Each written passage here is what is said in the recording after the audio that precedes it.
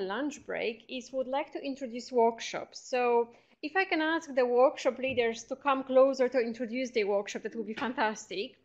And meantime, just to tell you that during lunch, apart from enjoying your lunch break, you will have a task to do. So our venues for the workshop have limited space. We can only fit 30 people into one of each venues. So we have tickets for the workshop. So during the lunch break, not only you have to eat your lunch, but you will also have to go to the back of the venue where you see Lauren down there. There are the tickets available, and each one of you has to grab either a green ticket for the PLOS workshop that you will hear about a bit more later, or the yellow ticket for the scientific data workshop with Varsha. So that's it from me, but I will now allow the workshop leaders to introduce themselves and their workshop. So Varsha, would you like to go ahead? Right, okay. So, yellow ticket. So I'm going to be talking about scientific data. For those of you who don't know, we're a data journal from the Nature Research group. So that's part of Springer Nature now.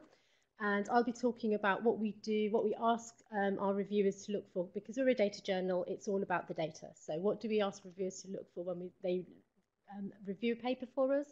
And also give you some hopefully helpful tips on, if you are thinking of submitting to us, how you can maybe structure your data so that it sails through peer review that bit quicker.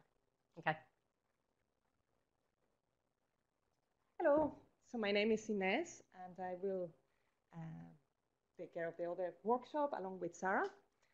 We are coming from PLOS, and we are going to, well, our title is Maximizing the Peer Review Process.